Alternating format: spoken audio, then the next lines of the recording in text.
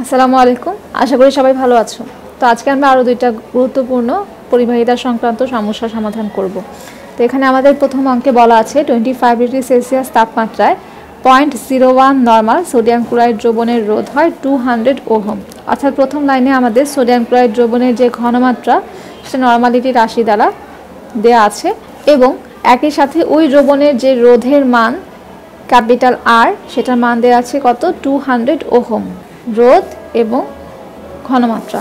তাহলে এই পরিবাহিতা কোষটির কোষ ধ্রুবক যদি 1 একক হয়, দ্রবণটির তুল্য পরিবাহিতা কত হবে? এখন কোষের কোষ ধ্রুবক 1 একক বলতে বোঝাচ্ছে কি এখানে কোষ ধ্রুবকের মান হচ্ছে 1 পার সেন্টিমিটার এবং তুল্য পরিবাহিতা অর্থাৎ ল্যামডার মান কত হবে সেটা আমাদেরকে নির্ণয় করতে হবে। তাহলে এখানে যে রাশিগুলোর মান দেওয়া আছে সেগুলো আমরা প্রথমে সাইডে লিখে নিচ্ছি।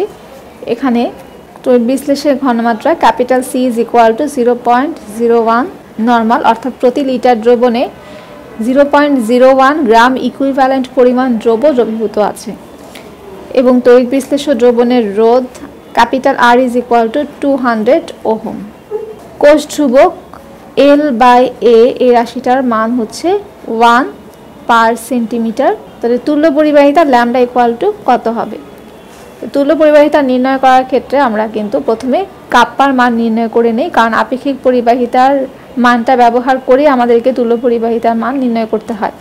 তাহলে kappa is equal to 1 by R into L by A. 1 by আর এর মান 200 ওহম, এল বাই এর মান হচ্ছে 1 পার সেন্টিমিটার। তাহলে 5 ইন্টু 10⁻³ পার ওহম পার সেন্টিমিটার। এখন এই মানটা ব্যবহার করে আমরা ল্যামডার মান নির্ণয় করব। ল্যামডা ইকুয়াল টু সূত্র হচ্ছে kappa into 1000 centimetre cube divided by C. Kupffer মান এখানে 5 into 10⁻³ per ohm per centimetre into 1000 centimetre cube divided by 0.01 gram equivalent. কারণ হচ্ছে 0.01 নর্মাল দ্রবণ মানে প্রতি লিটার দ্রবণে 0.01 গ্রাম ইকুইভ্যালেন্ট পরিমাণ দ্রব্য আছে। তো এখান থেকে আমরা ল্যামডার মান পেলাম 500 পার ওহম সেন্টিমিটার স্কয়ার পার গ্রাম ইকুইভ্যালেন্ট।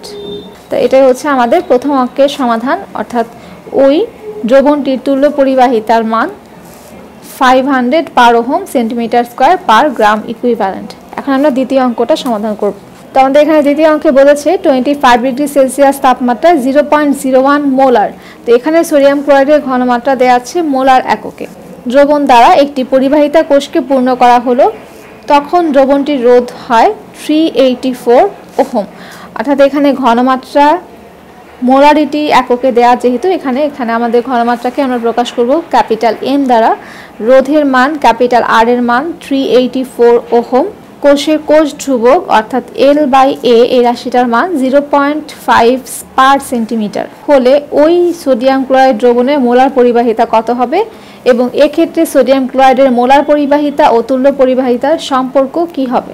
তো প্রথমে আমরা এই অঙ্কের মোলার পরিবাহিতা নির্ণয় করব, তারপরে সেখানে মোলার পরিবাহিতা এবং তুল্য পরিবাহিতার মধ্যে সম্পর্ক তৈরি করব।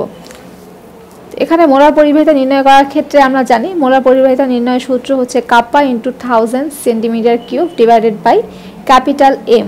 তো সেই ক্ষেত্রে কাপ্পা বা আপেক্ষিক পরিবাহিতার মানটা কিন্তু আমাদের প্রয়োজন।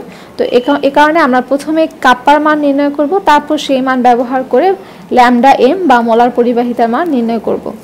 তো আমাদের যে ইনফরমেশনগুলো দেওয়া আছে সেগুলো আমরা সাইড নোটে লিখে নিচ্ছি। এখানে দ্রবণের যে ঘনমাত্রা capital M is equal to 0.01 molar, রোধ capital R is equal to 384 ohm, কোষ ধ্রুবক L by A is equal to 0.5 per centimetre. তো আমরা জানি kappa is equal to 1 by R into L by A. 1 by 384 ohm into L by এর মান দেওয়া আছে 0.5 পার সেন্টিমিটার। তো 1.302 ইন্টু 10⁻³ পার ওহম পার সেন্টিমিটার। এখান থেকে আমরা ল্যামডা এম এর মান নির্ণয় করব। তো আমরা জানি lambda M equal to kappa into 1000 centimetre cube divided by capital M.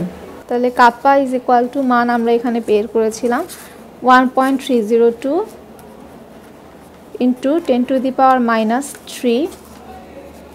Per ohm per centimetre into 1000 centimetre cube divided by capital M এর মান এখানে আমরা পেলাম 0.01 মোলার, অর্থাৎ প্রতি 1 লিটার দ্রবণে 0.01 মোল দ্রব্য দ্রবীভূত আছে, 0.01 মোল।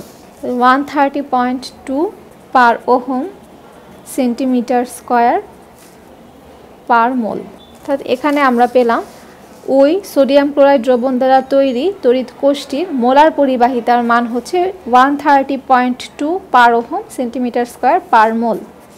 তো এখন এই অঙ্কের দ্বিতীয় অংশে যে বলেছে যে এই ক্ষেত্রে সোডিয়াম ক্লোরাইডের মোলার পরিবাহিতা এবং তুল্য পরিবাহিতার সম্পর্ক কি হবে সেটা আমাদেরকে বুঝাতে হবে। তো আমরা জানি মোলার পরিবাহিতা lambda M is equal to kappa into 1000 centimetre cube divided by capital M, এবং তুল্য পরিবাহিতাকে প্রকাশ করা হয় ল্যামডা দ্বারা। Lambda is equal to kappa into 1000 centimetre cube divided by C. তো এখানে আমরা যেই দ্রবণটা ব্যবহার করি তড়িৎ বিশ্লেষ্য দ্রবণ, সেই দ্রবণের ঘনমাত্রাকে মোলারিটি বা মোল পার লিটার এককে প্রকাশ করে তারপর সেই মানটা ব্যবহার করি যখন আমরা মোলার পরিবাহিতা নির্ণয় করব। আর যখন আমরা তুল্য পরিবাহিতা নির্ণয় করব তখন একই তড়িৎ বিশ্লেষ্য দ্রবণের ঘনমাত্রাটা আমরা নর্মালিটি এককে প্রকাশ করি, অর্থাৎ সেখানে প্রতি লিটার দ্রবণে কত গ্রাম ইকুইভ্যালেন্ট দ্রব্য আছে সেই মানটা ব্যবহার করে তারপরে তুল্য পরিবাহিতার মানটাকে নির্ণয় করা হয়। তো এই ক্ষেত্রে আমরা জানি যে মোল সংখ্যা এবং তুল্য ভর কিন্তু সবসময় সমান হয় না। কিছু কিছু যৌগের ক্ষেত্রে যৌগের মোলার ভর যত হয় তুল্য ভরও সমপরিমাণ হয়। সেই যৌগগুলোর মধ্যে একটা এক্সাম্পল হচ্ছে সোডিয়াম ক্লোরাইড। তো আমরা কোনো একটা যৌগের মোলার ভর নির্ণয় করার ক্ষেত্রে কি করি, সেই যৌগ যেই মৌল দ্বারা গঠিত সেই মৌলের পারমাণবিক ভরগুলোকে পরস্পর যোগ করে দেই। তো এই ক্ষেত্রে সোডিয়াম ক্লোরাইডের যখন মোলার ভর আমরা নির্ণয় করব, তো এই যৌগের আণবিক ভর নির্ণয়ের ক্ষেত্রে সোডিয়ামের পারমাণবিক ভর আমরা জানি কত 23 প্লাস ক্লোরিনের পারমাণবিক ভর হচ্ছে 35.5। তো সেই ক্ষেত্রে সম্পূর্ণ যৌগটার ক্ষেত্রে আমরা মোলার ভর পাই হচ্ছে কত 58.5 গ্রাম পার মোল। এখানে যৌগের আণবিক ভরের একক কিন্তু মূলত গ্রাম পার মোল, অর্থাৎ প্রতি মোল সোডিয়াম ক্লোরাইডের ভর হচ্ছে 58.5 গ্রাম।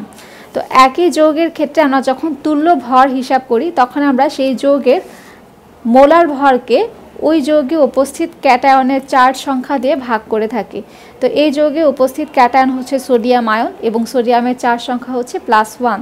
তাহলে 1 দিয়ে যদি আমি 58.5 গ্রামকে ভাগও করি সেক্ষেত্রে মান কিন্তু একই থাকে, অর্থাৎ 58.5 গ্রাম ইকুইভ্যালেন্ট আমরা যৌগ পেয়ে থাকব। তো সেই ক্ষেত্রে সোডিয়াম ক্লোরাইডের মোলার ভর হচ্ছে কত 58.5 গ্রাম পার মোল এবং সোডিয়াম ক্লোরাইডের তুল্য ভরের মানও সেম 58.5 গ্রাম ইকুইভ্যালেন্ট। তো এরকম যেই সকল যৌগের ক্ষেত্রে মোলার ভর এবং তুল্য ভর পরস্পর সমান সেই সকল যৌগের ক্ষেত্রে মোলার পরিবাহিতা এবং তুল্য পরিবাহিতা একই কন্ডিশনের ক্ষেত্রে সবসময় সেম মানই ক্যারি করবে।